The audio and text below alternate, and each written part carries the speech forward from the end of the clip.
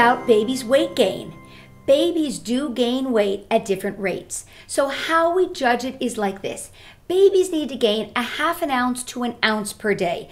That means that some babies will gain 3.5 ounces at the end of the week, and other babies will gain 7 ounces at the end of the week, and still other babies will gain 10 ounces at the end of the week.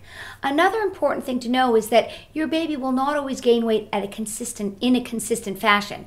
Sometimes your baby will gain a half an ounce per day, then gain an ounce per day, then gain 2 ounces per day, and then go back to a half an ounce per day. This often makes doctors very nervous, but this is the way breastfeeding babies do it. So at the end of the month, we like to see that the baby has put on a significant amount of weight. Weighing your baby every day can make moms really nervous. If you're not sure if your baby's gaining enough weight, then what I suggest you do is find someone that has a digital scale and do what is called a weigh nurse weigh. You weigh the baby, you nurse the baby, and then weigh the baby again. If you do that a couple times, you'll start to get a feel of how much your baby's gaining, and then you'll know how to handle your breastfeeding.